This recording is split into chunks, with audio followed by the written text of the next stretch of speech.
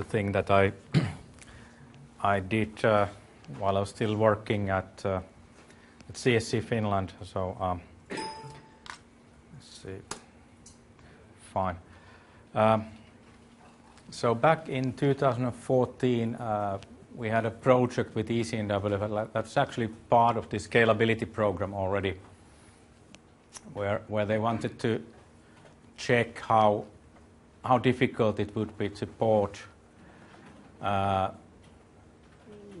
would say, one of the most time-consuming routine in the IFS physics to use accelerators. And that time that was Intel KNC and GPU, NVIDIA GPUs. But in this particular talks, I'm going to emphasize this GPU migration and use of OpenACC directives. And we are comparing against Haswell and their OpenMP version, and we have this K40C GPU system. So CLOUDSC is a code where we have like 3,500 lines of code. It's really thread safe, so we have to put OpenACC directives there. And it's about 10% of IFS forecast time, so it's quite demanding itself. So any optimization there is welcoming.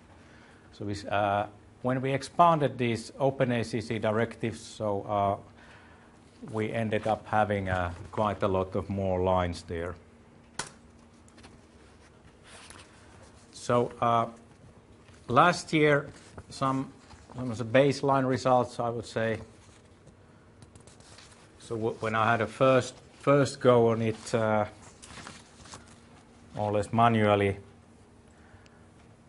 and then later on using this ACC insert Perl script, which automatically inserts OpenACC directives there, and with some additional edits, so I could get this timing down from 40 seconds to 0.25 seconds on a particular configuration we had there.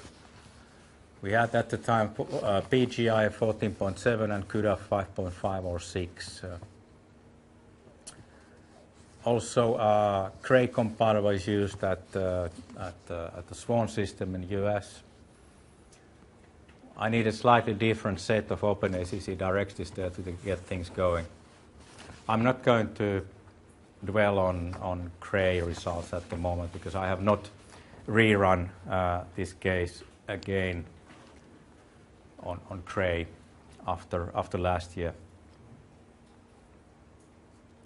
So interesting thing was that after I put all these OpenACC or the script put the OpenACC directives there, I could still get that same code running on the Haswell system without any loss of accuracy. I just ignored the OpenACC directives, so we could really share the single source code. At the time, a year ago, we had a slightly different Haswell. It was actually NDA Haswell at the time, so I was not supposed to say anything about that a year ago. But anyway, it was 36-core system, 2.3 gigahertz, and when you compared GPUs against that, so there was a lot of data transfer overhead, obviously, and also there was something strange going on with data present testing and memory pinning. I think many of these have been a little bit sort of sorted out in the latest PGI version. So problem setup is such that, unlike last year, so now I'm having in this case 160,000 grid point columns. So if you look at that global map there, so we have like this extrude there where we have 137 levels, and about 80,000 columns fit into one K40 GPU. So even if we had only one GPU, so we have to do 2 passes to run through 160,000 grid points. And if you remember, K40 has about, let's say, 11 gigabyte plus usable memory for the users. All these grid point columns you see here, they are completely independent of each other, so there is no horizontal dependencies. But there is a level dependency which prevents parallelization along this vertical dimension, which is a big of a pain from GPU's point of view. So I don't get the occupancy on GPUs very good at all. So anyway, in IFS, and this is not even the GPU version, so these blocks are organized in not in a natural way where you have just n GP dot times n lev, but we actually use this kind of n proma blocking factor times number of levels and then number of blocks. So instead of two-dimensional natural array, we use three-dimensional. But now OpenMP, which has been present and is still present in IFS physics, so parallelization is done over these n blocks because they are like thread safe. Each block size of n proma, n lev is totally independent. Even individual element inside n proma is independent. And that's not compile time, that's a runtime. That's something we bring in as a name list parameter. So we use roughly these kind of options. I think I kept some special environment variable. There may not be needed. I mean, buffer size, yeah, I mean, that's default is 16 megabyte. I found that, well, last year that 4 megabytes was more optimal, and I don't remember what was the reason for this no shared. I think it's not needed anymore, something Peter Mesmer told me at the time. So now we are on 15.7, and these are roughly the compiler options. By the way, I couldn't get it running with mvect equal to FMA. There was a crash, but maybe there is something wrong with the code. But yes, so on Haswell, I tried to use SIMD256 and so on. Okay, n promas, the blocking factors are conflicting. So if you run on the host machine Haswell, it has to be order of 10 to 100 only, and in n proma you have to push it as high as possible, like in this case 80,000, because that's the maximum I can afford. So this is how we drive it in OpenMP. So basically we have like 65 arrays of that kind of n proma times n lev times number of blocks, and we have a so-called n proma loop, and then we call CLOUDSC. We actually pass like 65 arrays there. Just show one here. Okay, block by block, we cover all the grid points on that MPI task, although we don't really use MPI as such in this study. We have like 160,000 points on one single MPI task. And then we put this kind of private parallel due schedule statements there, and yeah, we are basically done for OpenMP version. That's something which I didn't have to do really anything because it already existed in IFS. And this is the scaling, slightly two different n promo values. So order of 10, we get slightly better performance when we have 24 threads. So this Haswell has 24 cores. I didn't try hyperthreading on at all, so I didn't go to larger than 28 threads. And I bound all the threads to cores, so that's taken into account already. Fine. That's gigaflops per seconds. Fine. So we scale. Now, how do we develop this GPU version? So basically, we can benefit from this OpenMP loop. There's no problem. We just have to somehow add these ACC data statements. And why we keep this OpenMP loop is because we have potentially more than one GPU, so we can actually assign different threads using different GPUs. So we just have to make sure that ACC data are added there. and inside the OpenMP loop, and also the device has been selected. And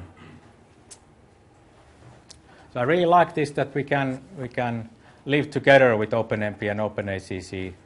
So OpenMP like outer loop and OpenACC inside there. And CLOUDSC was pre-processed with ACC insert at the time, and then in order to get performance, we need really large NPROM. So this is the OpenMP loop, so it's like similar as before for Haswell, except we have to put like do schedule here, which I think implies static, 1. And then we have to grab the thread ID and GPU ID. And then we do modulo calculation. And then we put here number of threads, same as number of GPUs.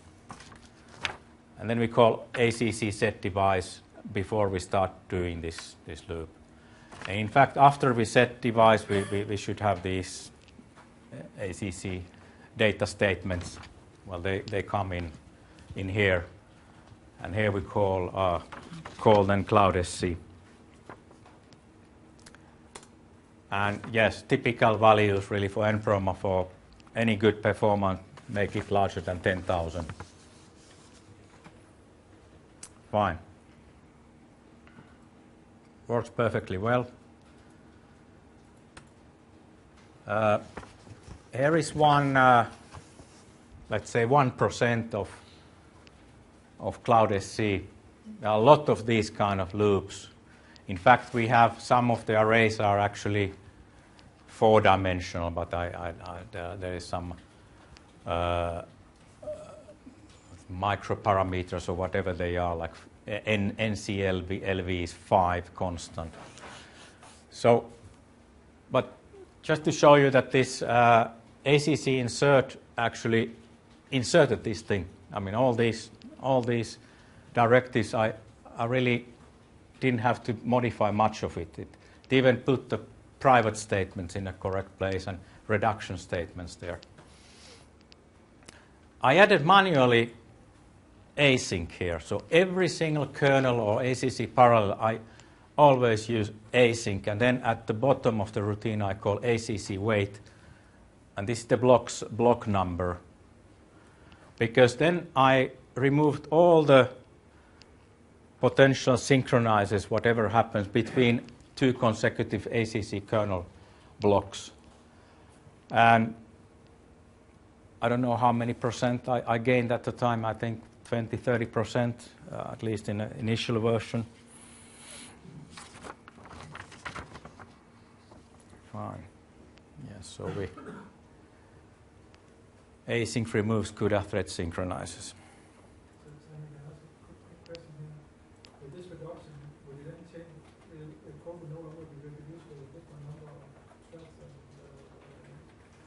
Sorry, why? With this reduction, you have here, will the code be reproducible if you change number of... Yeah, shouldn't be. Yeah, shouldn't be any problem. So again, results, gigaflops per second. The blue one or the gray one is 1 GPU, and the yellow one is 2 GPUs. And if you remember, Haswell had 24 cores, was order of 16 plus gigaflops. So we are a little bit behind even with 2 GPUs. But NPROM is really quite massive. We don't get almost any performance when the NPROM is 100, and the same holds for 1,000. So we really have to start off at somewhere 10,000 or so. Now, timing breakdown on single GPU.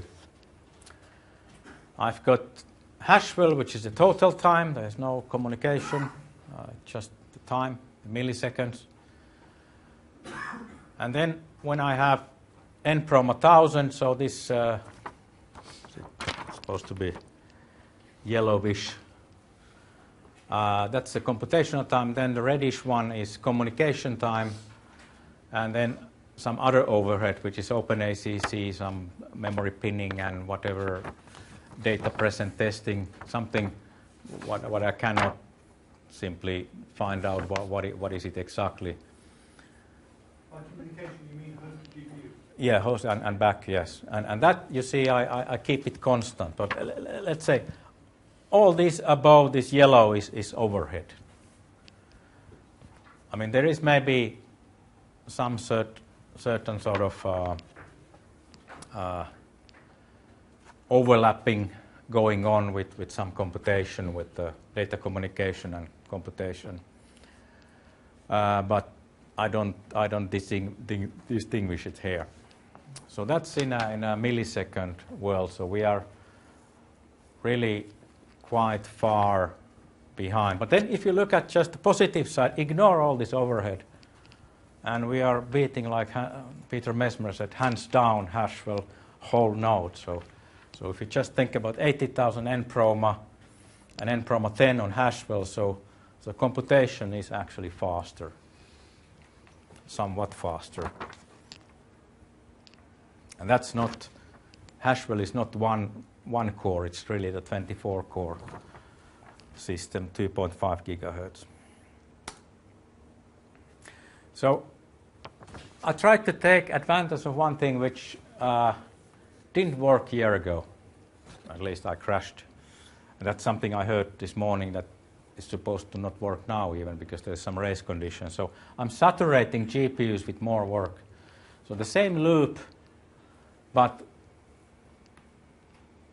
now I have more threads here, like 4 times number of GPUs here. So I assign several threads simultaneously on the same GPU. So they are like time sharing it. and it worked. And we got slightly better results. I don't know if it's right to say that it's concurrently executed kernels, but let's call it time sharing anyway. So when we had 4 simultaneous OpenMP host threads running on the same GPU, so we could saturate it. But then we have to be very careful. We cannot run with NPROMA 80,000 anymore because we run out of memory. So we have to divide this NPROMA with 4s by 4, and we get 20,000. And then 4 simultaneous 20,000 blocks running there per GPU. So now gigaflops are totally different scale.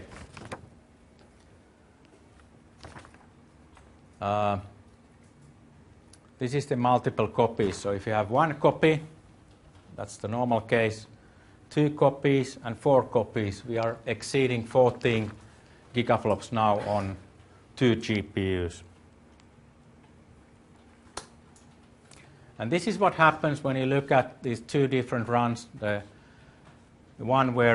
top one where you have only 1 OpenMP thread per GPU and 4. So you have some kind of time sharing going on, and you've got these 4 copies of driver API simultaneously there.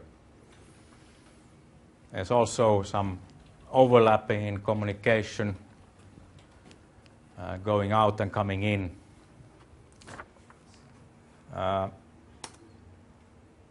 if we now postulate that communication still takes the same amount even if we have 4 threads. So anyway, everything that is above this yellow line, yellow bar, that's the overhead.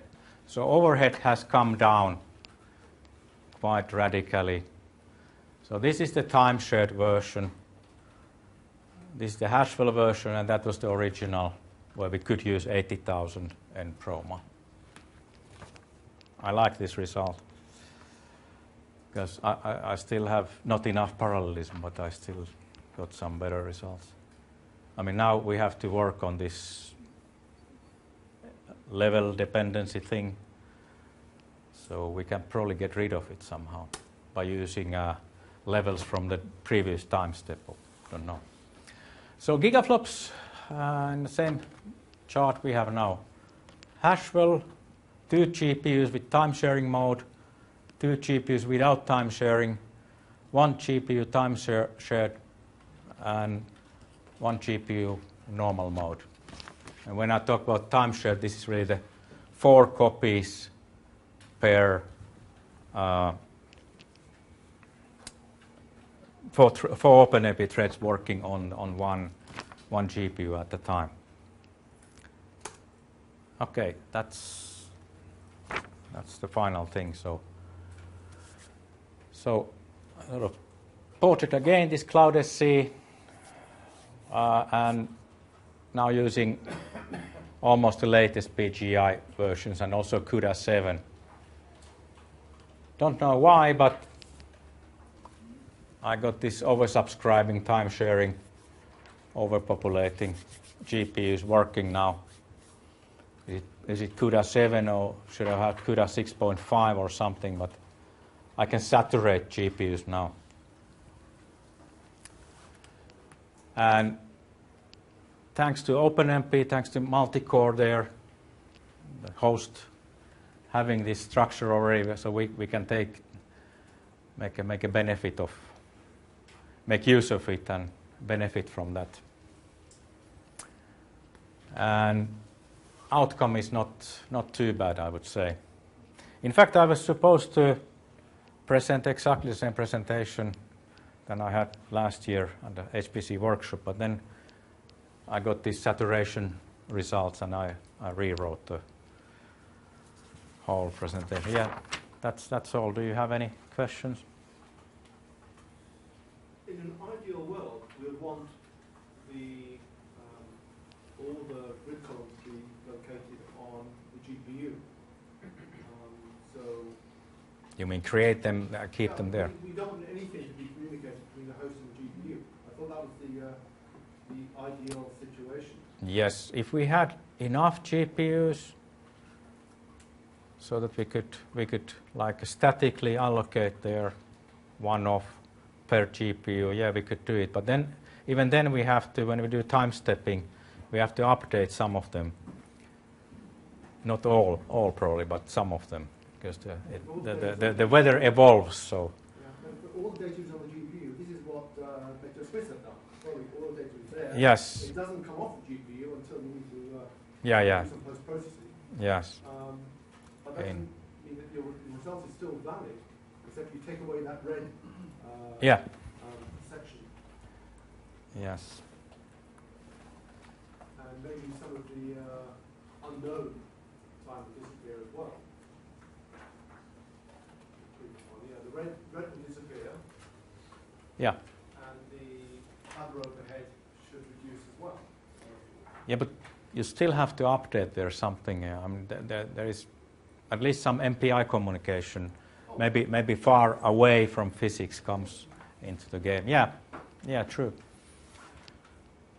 But I